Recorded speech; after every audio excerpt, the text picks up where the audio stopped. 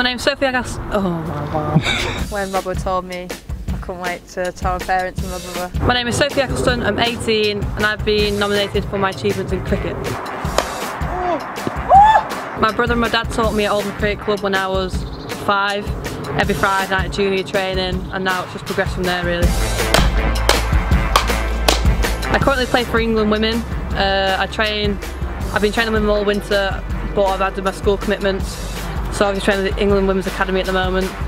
But hopefully in next year I'll be able to do a full team and training full time.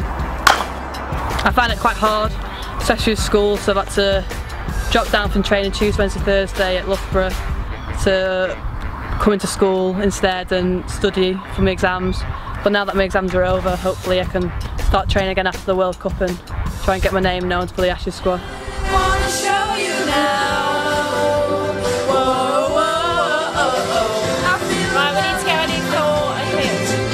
What's the highlight of your career? The highlight of my career is definitely making my debut against Pakistan at Bristol.